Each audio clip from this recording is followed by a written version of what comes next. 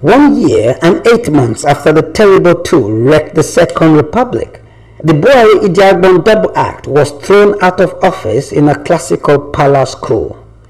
According to Peter Inaro, unquote, Idiagbon, the regime's Rottweiler, was in Mecca performing the Hajj, which left his mate, David Buhari, desperately exposed. Army Chief of Staff Major General Ibrahim Badamasi Babangida emerged as the new leader, supported by the coup announcer, Major General Sani Abacha, an enigmatic schemer Nigerians will come to love to hate, unquote. Disaffection with Buhari had been evident for months, and his removal somehow was expected.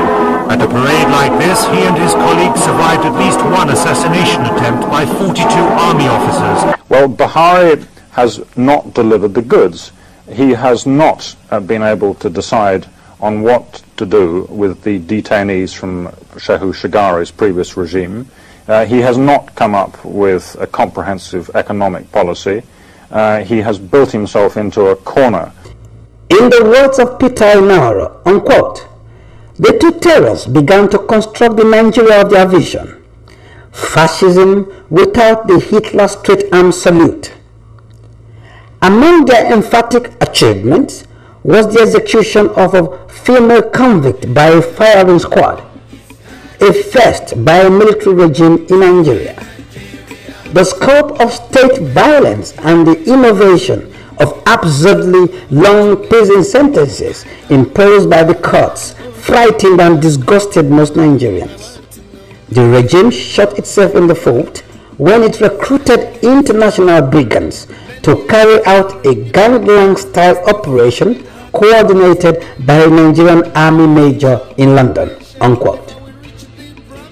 It is on record that Buhari's tribunals sentenced their victims to terms ranging from 100 to 600 years in jail. Even Buhari himself considered that Yakubu Danjuma, Olusegun Obasanjo, and Shehu Yaradua were reportedly contributive to his rise to power. But Buhari is a lone ranger with little or no loyalty traits. After Buhari seized power, Shehu Yaradua might have expected to have been consulted more widely or more frequently by his old friend than was the case in the matters of public policy. Even his two-time ADC and protege, the ex-major ex-colonel Mustafa Jakolo and later Emir of Gwandu, felt the relationship between Shehu Yaradua and Buhari had become one-sided. Unquote. I did not see what Buhari did for Shehu in return for all the things he did in sticking Shehu's neck out for him. Tafida thought Buhari's talents were being wasted as governor of Borno State, so he made him Minister of Petroleum and the first chairman of the NNPC. Later, he made him military secretary over the grumblings of senior officers, unquote. One of Fela's hit song was based on the disappearance of 2.8 billion naira NNPC money that got stolen under Buhari's watch as petroleum minister and head of the NNPC in 1978. 2.8 billion naira, oil money is missing. 2.8 billion naira, oil money is missing. Then set up inquiry. They say money no lost to you. They dabaru everybody. Under intense public pressure, the Shagari government, which shortly took over thereafter from the military, set up a Senate probe which traced the money to a London Midland bank account belonging to Buhari, from where the money again got missing.